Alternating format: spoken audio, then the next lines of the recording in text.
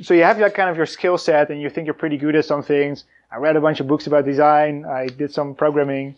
But in the end, your designers will know a lot more about design than you know about design. Your engineers will know a lot more about engineering than you know about engineering. Same with your researcher.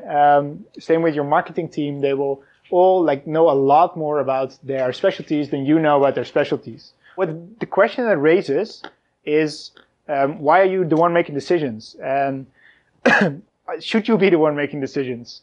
And what is actually the value that you're adding in the decision-making process, given that so many other people know so much more about all this stuff than you do? What I kind of came to the conclusion is that a very important role that you can play is getting all those people together and having them kind of debate on certain topics and certain decisions.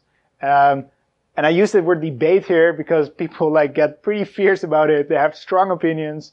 And a designer will think about things very differently than an engineer will think about things. A marketeer will come in with a completely different angle. And having those kind of debates and having people kind of passionately discuss what they think the right decision would be, what they think the focus areas should be, etc.